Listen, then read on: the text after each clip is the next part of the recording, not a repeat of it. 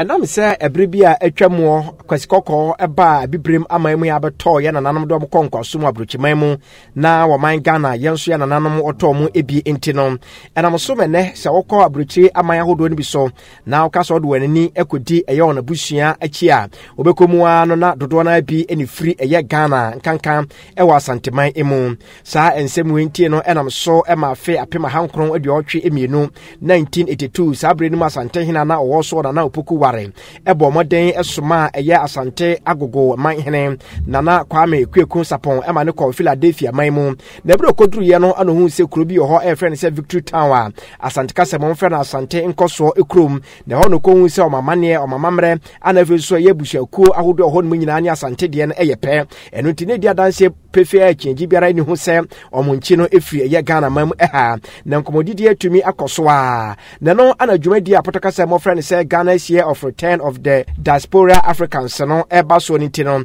na se wonyara etimi ba wonchiri ebehwe ba bia wo free eno enenam so a eye yenuano mo Philadephia manmu ehu so bu free eye Agogo ewa Asante mantemo no omunyara agi twi no mo eba ye. Okay.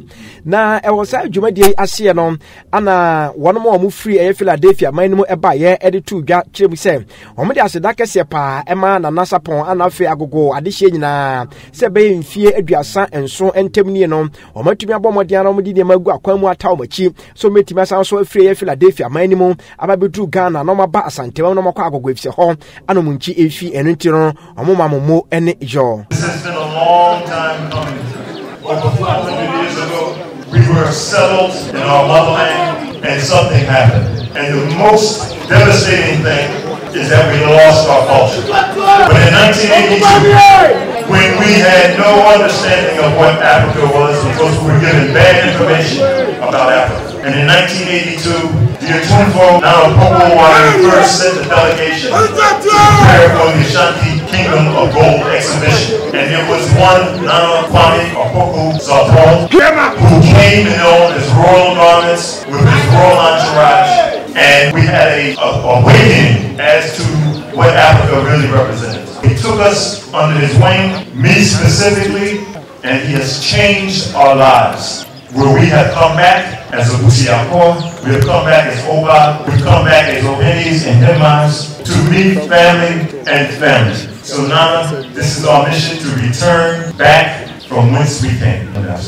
The cracker ewo amanebonimu echemese oko eye Philadephia man emu ababi efro se Asante Nkunim Krom no eye abusuakuo ahodo ho mutumi eba ye no se de Ghana ha ye wo ye abusuakuo ahodo enwotwe no omo no nwotwe sa ebi no mo nemu no emu enum ano mutumi eba ye eye aduana eko na asona agona anafe asenefo ene tumi ba ya wo hwe enimi se miensa aka no so no enche biara omodo mani ebe kire Ghana mamua no maba eye Agogo no mamsa mpa omo so diemu ano matumi abano na no anabra adwa trada bo ekoso no bro bamane atudwa na nana Kwame Kwekun Sapon no so ye omahene ewa Agogo traditional area enso so de nanum nsabotudwa no ana de sanse bu nyinara eto edwa eye 1982 October otumfo pokuware oyeza menko America na menko te Asante manko no ewo ho no menko to den na miye no New York no menko Philadephia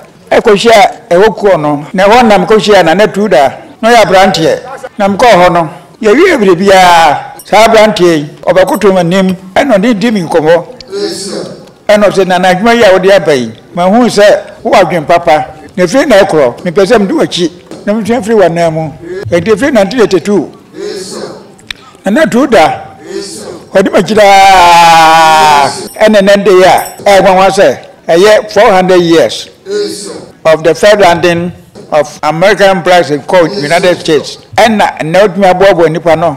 Say am famra Agogo ha. Na ho na mu se na natuda. Me jina no nyamo a eye. Ana mbo ne nkambo mu hene. Na firi ho na natuda wa kire se onipa ono to hu to so a. Ekoyie. Na natuda onya me muda. Onya Agogo ma muda. Ya bia okọ na ofa.